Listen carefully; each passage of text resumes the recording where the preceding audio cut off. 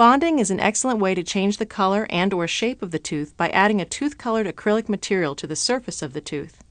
There are times when a tooth is deformed in color or shape because it developed that way, or some trauma damaged the tooth. If the tooth does not require added strength, bonding can be an excellent choice to customize the shape or color of this area of concern.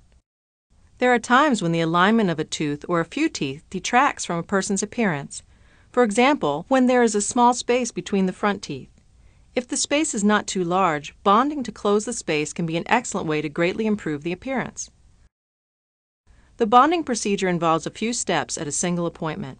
The area may require a local anesthetic if some reduction of the tooth surface is necessary to get the desired change, such as when a color change needs to be made and the look of the tooth would not be correct just by adding the bonding layer. After the area is numbed, the required tooth surface reduction is performed.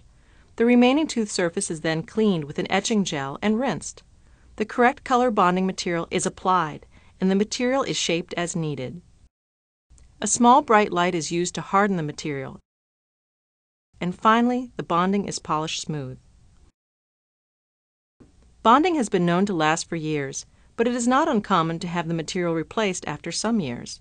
Staining of the material, especially in smokers and heavy coffee drinkers, is the most common reason for replacement.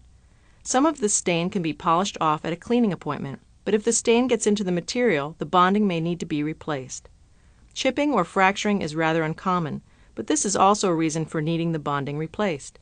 Most patients really like their improved smiles as a result of bonding.